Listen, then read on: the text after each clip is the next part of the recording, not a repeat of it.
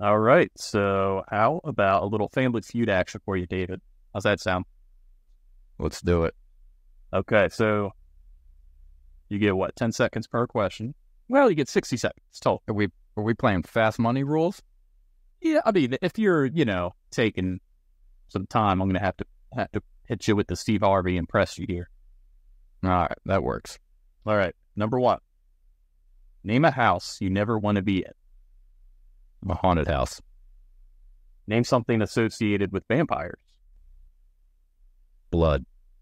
Name something in a bakery a baker might call his wife. Cupcake. Name something in a person's closet that only comes out on special occasions. A suit. If you could go to the land of Oz, what would you ask the wizard for? Money. All right, you ready for your totals? Yeah, I think I am. So number one, name a house you never want to be in. You said a haunted house. It's our number one answer, 27 points. Well done. Number two was name something associated with vampires, and you said blood. Blood was number two, but 29 points at number two. Number one was one Twilight. It was, or Sunset Twilight. I was thinking the movie is not actual Twilight. Oh, I hope that's not what they. That's It could that's be. what they mean. Yeah, That's you're right. 100% what they mean. That's unfortunate. Name something in a bakery a baker might call his wife, and you said cupcake. It's an 8-pointer. It's not bad. If you had to guess number one, we just Honey bun.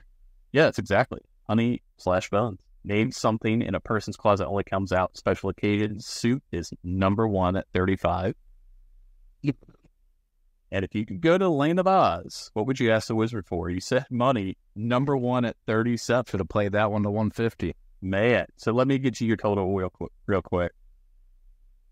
I've always said that if I was going to go on one game show, it would be Family Feud because I smoke the fast money around every single time. Well, maybe you should because you just got 136 on your fast money, meaning your Hell yeah. partner would only need 64. It's very doable, right? Right, but that means the rest of my family would have to be smart for me to even get there. Who would you'd have, let's see, your sister, your dad, your mom. No, I think my starting five would probably be future wifey. Yeah. Dad. Yeah. Sister. Then you get one more.